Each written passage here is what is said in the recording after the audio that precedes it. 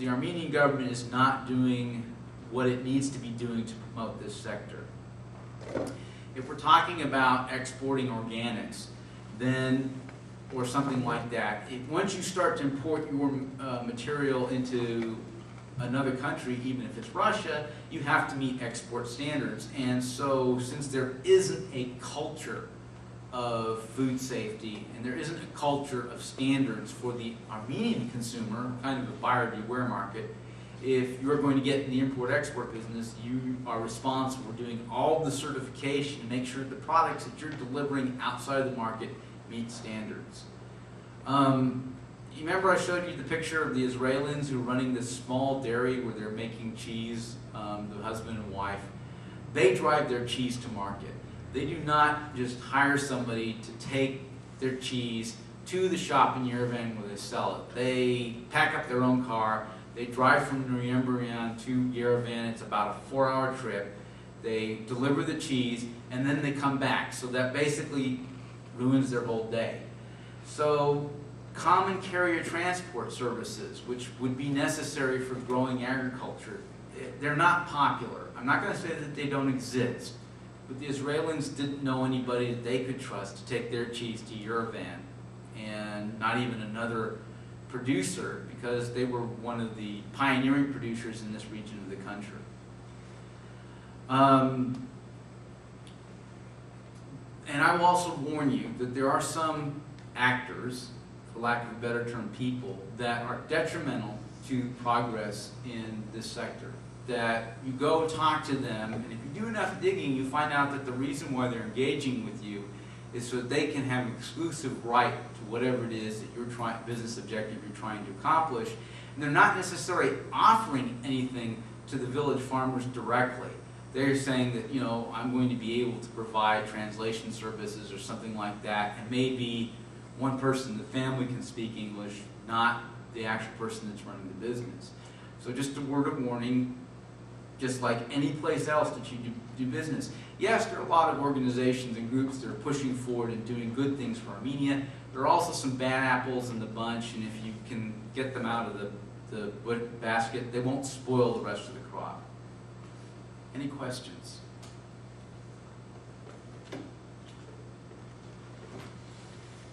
Okay. That gives you an idea of what's going on in agriculture. I hope that some of what I showed you in the pictures and what I said in the slides made sense together. Can I? Sure, go ahead. Question, because I didn't realize that you're going to go into it. Yeah, if you want to talk about agriculture, now's the time to ask your question. Subject that you brought up, which is detrimental in the general category, which is the last point. Okay, one of the biggest points, and I wasn't sure if you were going to mention it or not, or you were aware of it or not.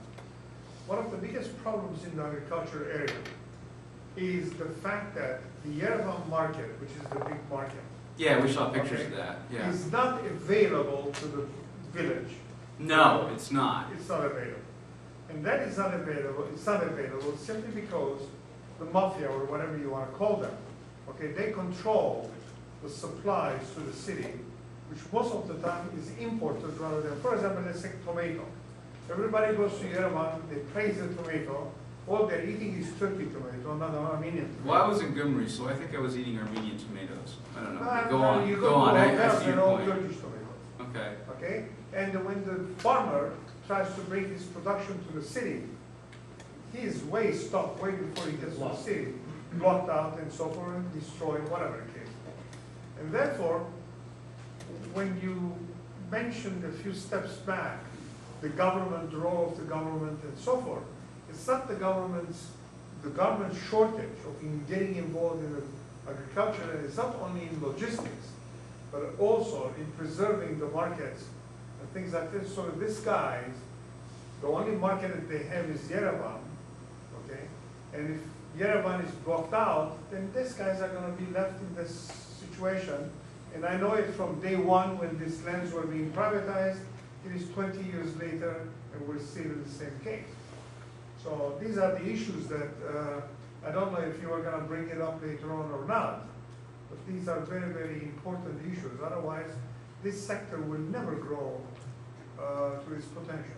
So I would like to I would say that I cannot refute what you're saying. I'm going to say that in some cases, not all the time, what you're saying has a ring of truth to it. But the Israelis were funded by the Center for Agribusiness and Rural Development in Armenia, which is a USDA-funded organization, and they were given the training, and they were given the loans that they needed to have this dairy, where they take the milk and they produce it and they sell it in Yerevan, and they actually do everything from the point on. So that's they're the point. You see, the system and USAID, and I've had long discussions with them quite a few years back. USAID and the and USDA are different. They're different. You know, over the years things have changed.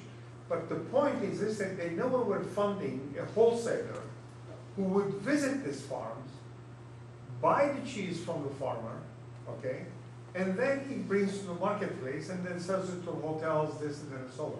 This is the key. As you correctly mentioned, he loses a whole day of production. Right. Okay, for taking it to Yerevan and so forth. Either you're a producer, or you're a transporter, or this or that, they cannot be both. When the middleman is not there, who basically will go from farm to farm, what production do you have?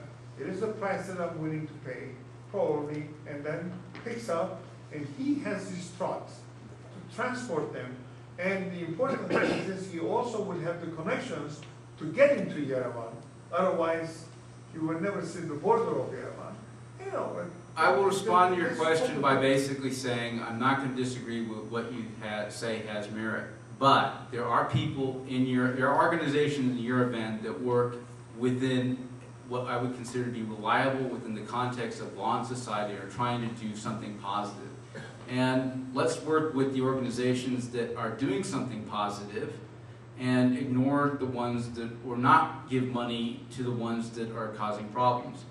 And specifically something that we now know, since CARD's been operating for quite some time, is we actually have a database of all the producers, wherever they might be in the country, and they're free to register for this database in cheese and wine and all kinds of agricultural products. And so you can visit sole proprietors, you can visit people directly and begin to build. These associations can now be built because we now have we now know where the village farmers are and where they live and where their farms are and what they're doing.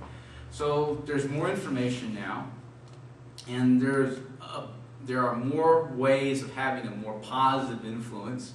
And so I think it's just, if we choose to do so, we can do something with those that are having a positive influence. And from my experience with both CARD and the Armenian Regional Development Center, when they get $1, they spend it and it gets in the village farmer's pocket.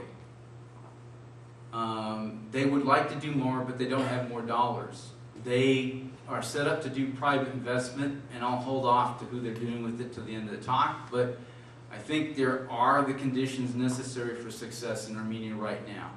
That does not mean that everything will be successful, but there is the possibility of being successful. By the way, I hope you didn't take what I said. Well, I understand what you're saying. I mean, I'm not criticizing you or anything like that. What basically I'm saying is this, that these organizations, sometimes, like a barbell, they one end, the other end, but in between they don't do too much. And therefore, the success of the two ends may be very, very different. That's the point I was trying to make. And I agree that there are some organizations that are like that, and fortunately within the past 5 years there have been some organizations that take end-to-end responsibility and actually do things like go out to the villages, do site surveys, give training, help them write a business plan, help the business owners do what they need to do rather than just being, okay, pick it up and take it to market, pick it up and take it to market. So there's been some growth and progress in that area. Any other questions?